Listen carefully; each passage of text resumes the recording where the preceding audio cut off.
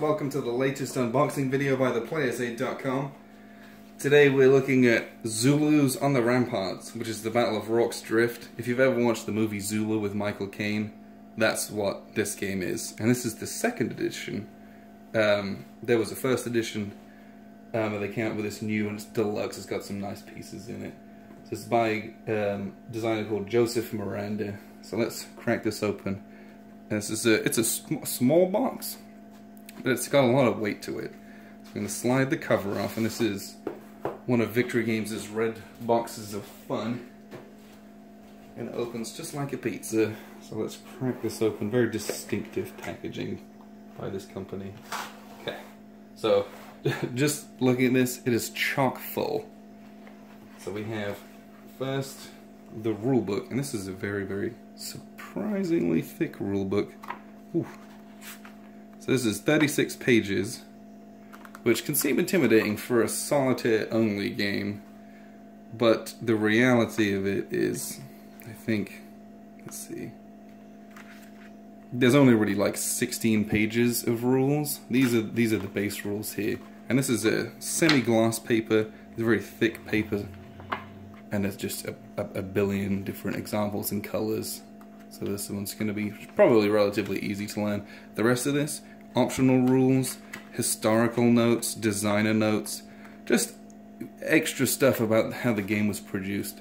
And I love that kind of thing. Just helps me get to know the designers of the game a little bit better and what they intended for the game. And I like that aspect.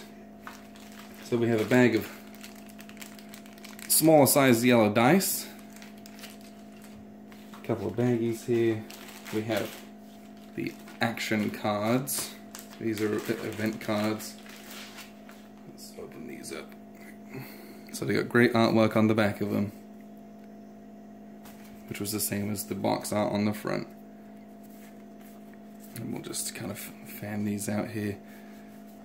And these are events that are going to dictate kind of what happens, how well things roll, as well as, you know, unique different events and things which are going to occur. We'll be drawing those throughout the game turns.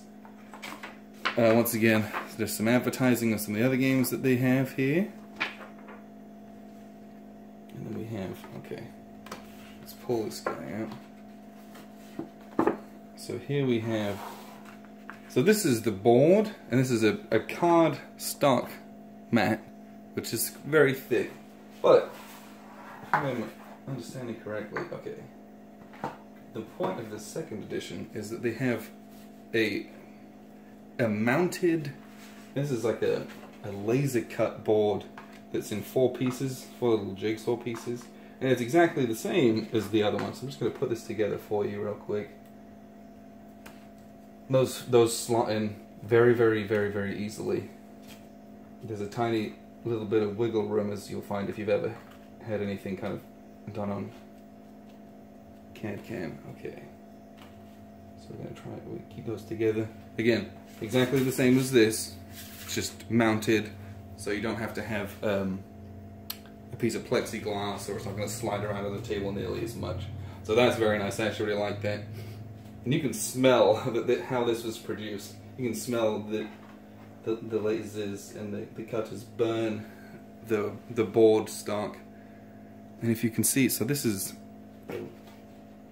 the counter sheet, and there's a lot of counters, and some of them are quite small, which is neat. I'm gonna try and get a focus on the edge of this. Now, it's almost too small; my camera can't pick it up. But this is it's two boards that have been pressed together and cut, so these have a very good thickness to them. I'm just gonna pop a couple of these out, come out really easily. These are beautiful, beautiful full color counters. I'm just like, this is a fantastic. I'm gonna try and pop this one out here.